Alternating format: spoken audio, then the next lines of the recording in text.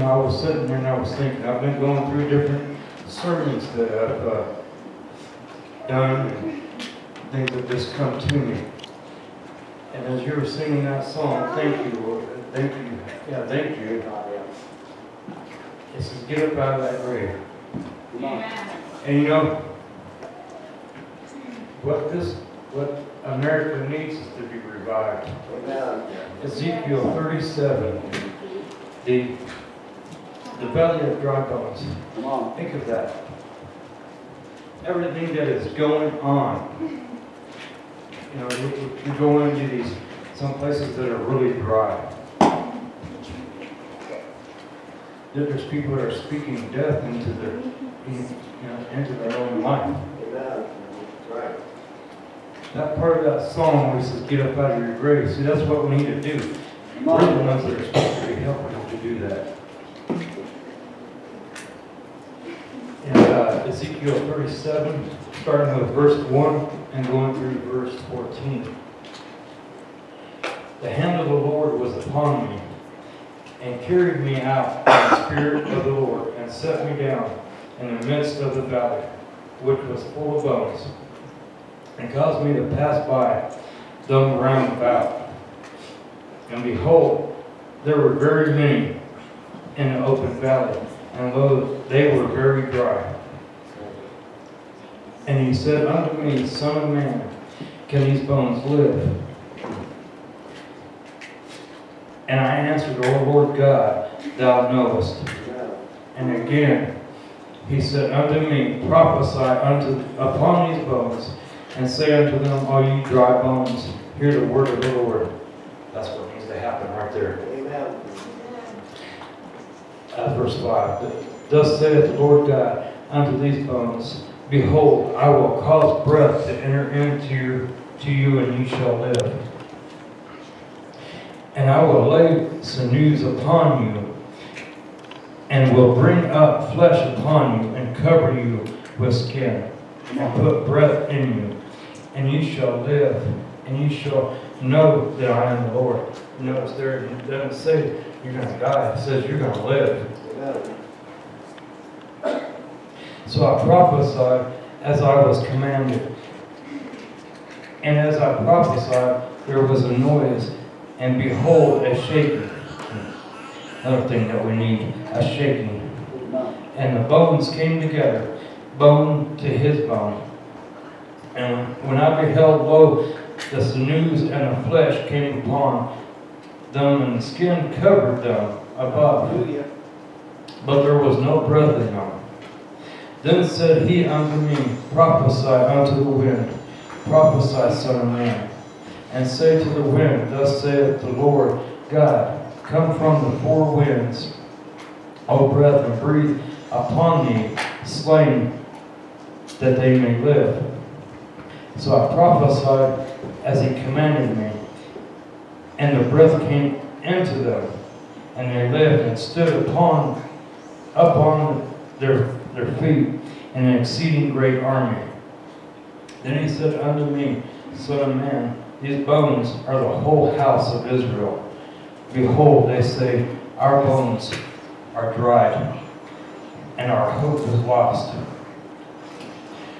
We are cut off for our parts. Therefore prophesy, and say unto them, thus saith the Lord God, behold, O my people, I will open your graves, and cause you to come up out of your graves, and bring you into the land of Israel.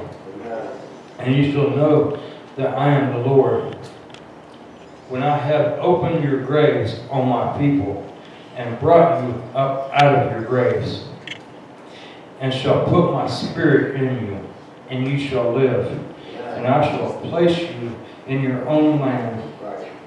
Then shall ye know that the Lord, I the Lord, have spoken it and performed it, saith the Lord. Gracious Heavenly Father, we thank you for this day, Lord, and for this word.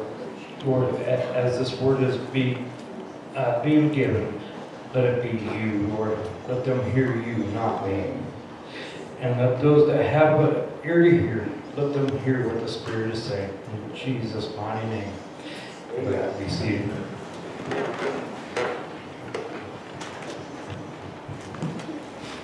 You know, every time I come in here, I look up at this cross. Amen. See, what it takes to really live is the vertical, the relationship with God. Amen. To get the horizontal, you've got to have vertical first. Amen. Some of them might be laying in their grave, but they can't rise. Amen. It takes God. It takes what He did on the cross, the blood of the Lamb. You know, as we were at the testing today, or stress test, there was the whole room was pretty much full. Every seat in there was taken. Every time someone would get up, somebody else would come in. They go in for their test. They were just rotating it. And you know, got into a conversation there, and it seemed like there were all these things that are happening. You know, we were talking about the things of what are happening in the White House, and you know, all kinds of things. And I thought of this too. We need to be revived. Amen. We need to let God breathe into us. Amen. Hallelujah. That's it. We need to let Him give us life, because see, He's the only one that can give us life. That's right. He did it on the cross Amen. over 2,000 years ago. Yeah. Hallelujah.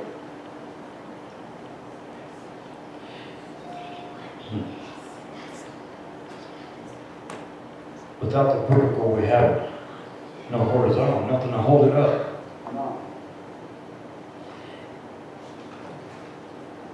That symbolizes death and life. He might have died on that cross, but that was to give us life, for these dry bones to actually live.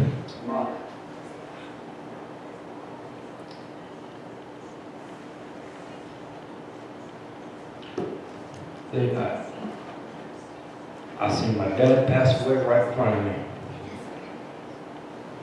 My mom passed away before I get back up there to see her again. The next day, we had gotten a phone call. Of course, I spoke up and said, yeah, I'll do the funeral.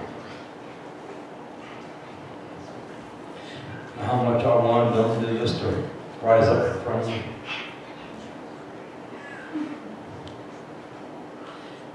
See, when I was living in sin, my parents seen a lot of that. They seen me destroying myself and basically putting myself in the grave. I wanted them to see me rise. Yeah. But you know, God had a plan in the whole thing. Amen. That's right. That's it. See, drugs and alcohol took over.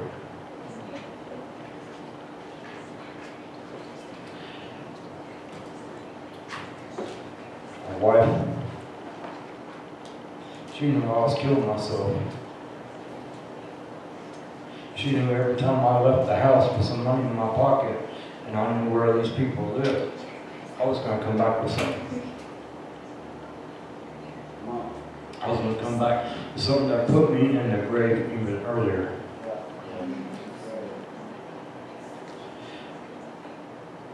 But yet, when we come to Christ, He brings us out of that grave. Just like these dry bones. See, I've been so close to death. There's a scar on my wrist. Me and my mom were arguing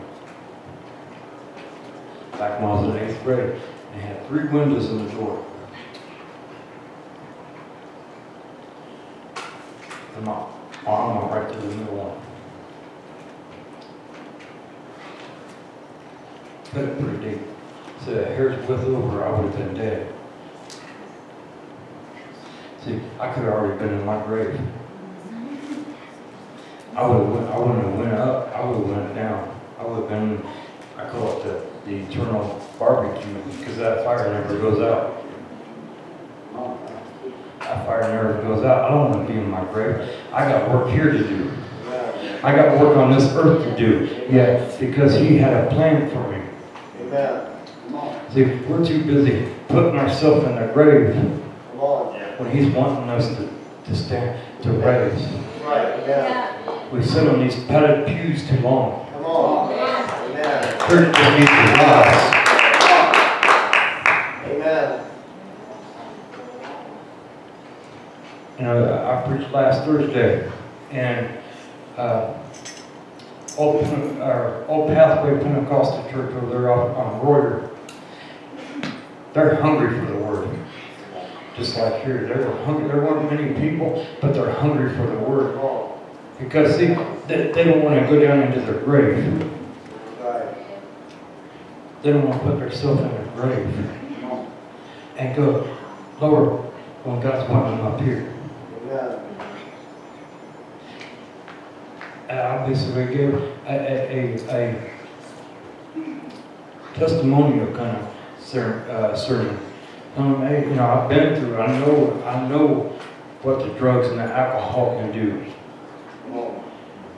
We need to be revived and come back to the cross. Amen. Yeah. Right. We were in Ezekiel, what was it? A week and a half ago, probably. We're sitting there in the car eating. We're waiting on I went on a phone call to go get. And we're going over to pick up something that she wanted. And when the guy comes up this way, and one guy was coming back behind the car, she looks in the mirror, drug deal going on. Right in the middle parking lot. Right in the middle open.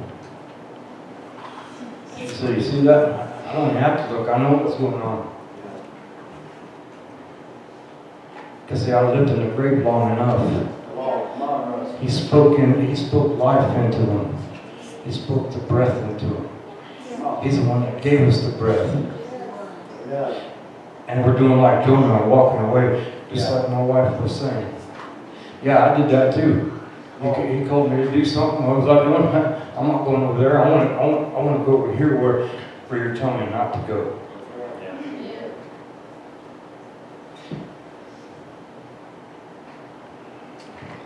That I had 1 foot in the grave and 1 foot on solid ground.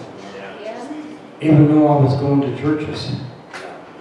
Because I was still going home and doing the drugs and drinking. Yeah, I know what it is to be in the grave. To put my soul into the grave. To sell my soul out. See, my wife, there was times where I stood at my window. Stood at one of our front windows back when we lived in Xenia. I'd be out, someone say something, I'd stand there with my sword and wait for them. And I was destroying myself. I had the mindset of destruction. See, just like the lady the woman that had the issue of blood for 12 years. Now think of that. She said she had the mindset if she touched him, the hem of his garment. Because she knew that his blood was going to make her whole. That his presence. All she had to do was touch his garment. And she was made whole. See, that goes right along with Ezekiel 37, dry bones. How they get whole. How they come out of the grave. His breath. His blood.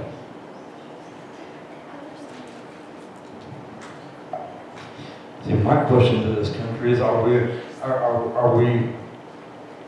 tired of living in our grave yet? Are we tired of looking at the dirt in front of us and on top of us?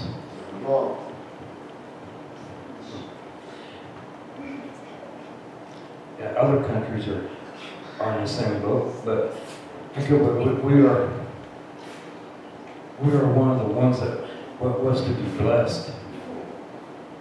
But we're digging our hole deeper and deeper.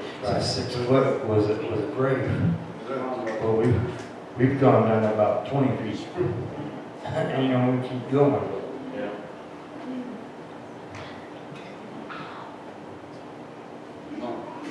You know, I think of doing my mom's funeral. When I was standing there, my brother and sister were standing right out front.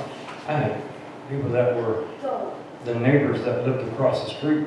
You know, they moved away from there from like 5-6 years ago or something, but they came because they helped my parents out a lot.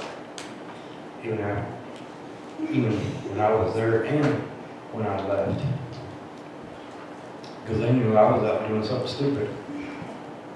So they stepped in.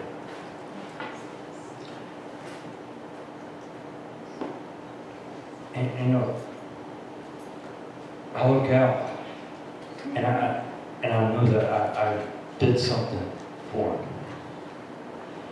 Yeah, it was hard to stand up there and do that funeral. See my mom in that box, you know, in that coffin.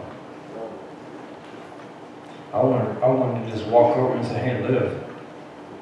But see, I can't do that out of myself. The only breath that can is the breath of Jesus. Amen. Right. See, we need to get back to that. We need to rebuild these altars. Come on. Yeah. They're not being used. Yeah. We have altars at home. That's how we get out of our grave. Yeah. Altar. Yeah. Come on. We run to Him instead of running to somebody else. Yeah. We came out of her stress test today. And I could see it in her eyes. Fear and worry. You know what? Don't believe the man's report. Believe his report. Don't worry about that because, see, worry will put you in your grave fast. Yeah. Come on. So you get heart problems. That's how you get, you know, acid reflux, all these physical problems. But see, let's not focus like Peter. Focus on the wind and everything. Let's focus on Jesus. Amen. That's how we keep out of the grave. Yeah. Amen.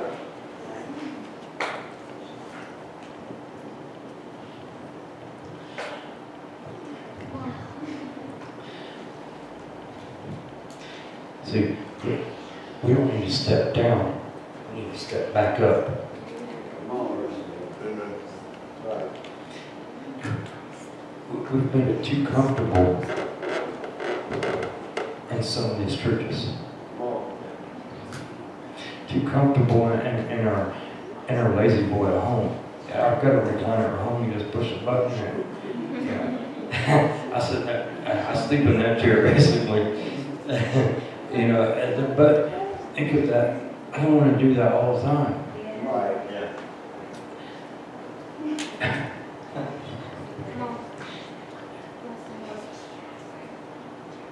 I don't want to put myself in the grave too soon. When this physical body goes into the ground, then I'll stop. But until then, I'm going to do what He wants me to do. I'm going to live. I'm going to let His breath give me life. Yes. Amen. Right. See, think of that. So many people, they walk around there, they hear that bad news. Oh, woe is me. See, I used to sit at the bar and say, "Oh, pour me another drink," as I was falling off the bar stool. I still had my glass up, so here, pour me another one. You know, I hate to say that, but that's how I was. Come on.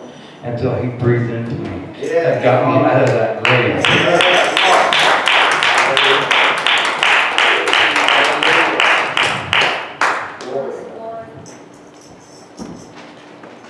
See, that's why I go on Facebook so much. That's why, you know, I get into His Word so much. Because there's life. Amen. Right. Come on. This world death. That's right.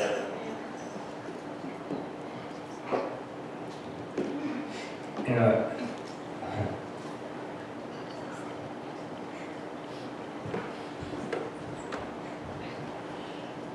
why are we wanting to see an early grave? And these leaders that we have, just like Pastor Al was saying earlier, they're trying to bury this country. What do you think of it? We're so buried in debt, but yet we print our own money. They're digging the grave before the death. They're digging that grave too early. Because see, my Bible tells me there's still hope. That cross tells me that there's still hope. The breath that's in my body tells me there's still hope. Because as long as I have breath in my body that He has given me, I'm not in that grave. Come on, amen.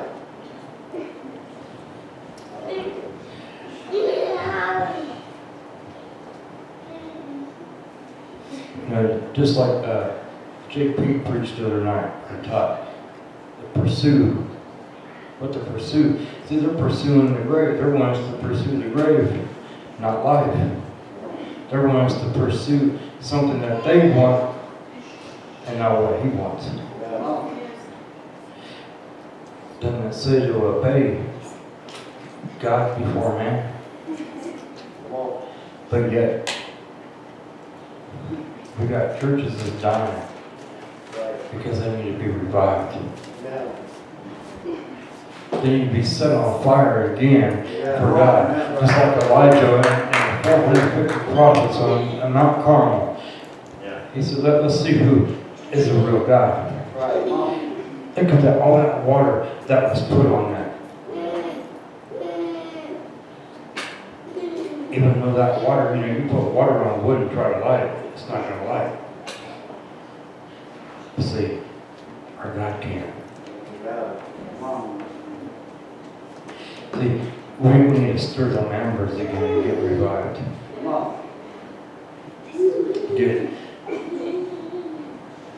Get the embers stirring. Get that fire stirring again.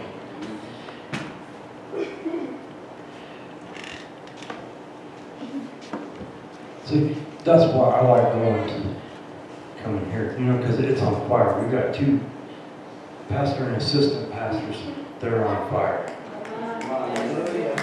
And see, we got a congregation here that's on fire for God. We're not in our grave. We're revived. Because see, every time we walk through them doors, first time I ever walked through them, I was like a statue back here.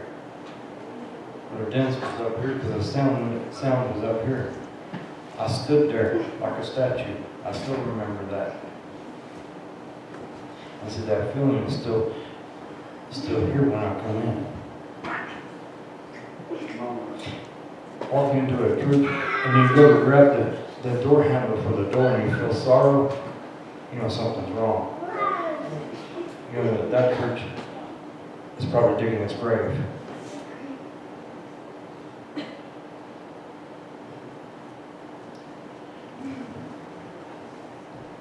See, and it said that they're closing like that. I said, we're just going to give up. Instead of taking hope, you got breath in your life and being revived.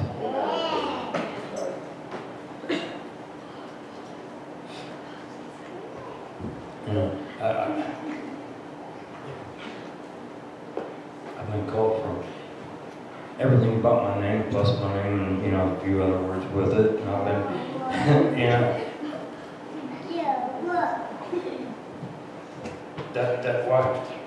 why should I let that bother me?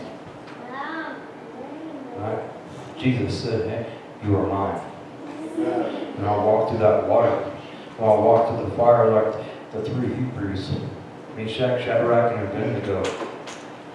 When they went into that fiery furnace, he was there. When are we going to get back to that? The king said, hey, you're gonna worship the statue. And I said, no. But yet we're worshiping the government, relying on the government to do all these things.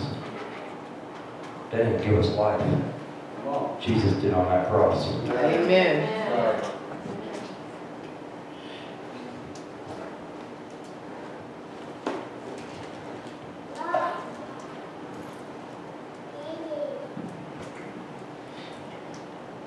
See, if we get thirsty, what do? We go get something to drink. While we worship Him. While we get hungry and thirsty for Him again. See, that's where we get this, like Ezekiel 37, speaking life into it, speaking that breath back into us.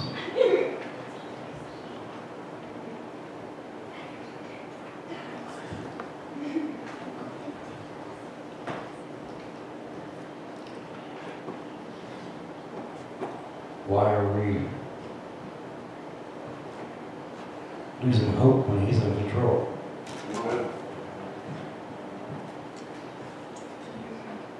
If we're going to serve Him and worship Him, we got to do it in spirit and truth. We can't wait on everybody else to give us, was it the stimulus check, to revive us, to put it into our life to revive us. While we rely on Jesus, rely on the cross, rely on who really gave us life, and be revived in Him, not in this man thing. Not to trust. If you look at Isaiah 31, it talks about trust. There's where you get revived. Put your trust in Him, not in man.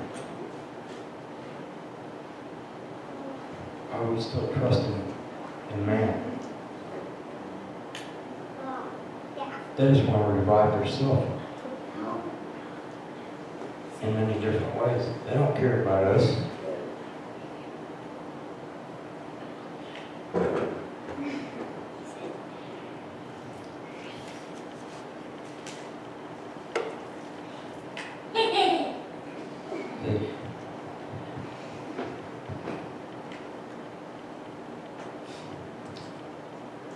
That's why we need on fire troops like this one. Because see, every time we walk through the doors, we know we can get revived. If we're feeling a little low in a week, that week, or we know that we have people we can text or call, say, hey, I need a little help. I'm feeling down, or I feel like I've got my foot in the grave because of worry and all these things that are going on. Just like that song, rise up out of that grave, let's be revived. Amen.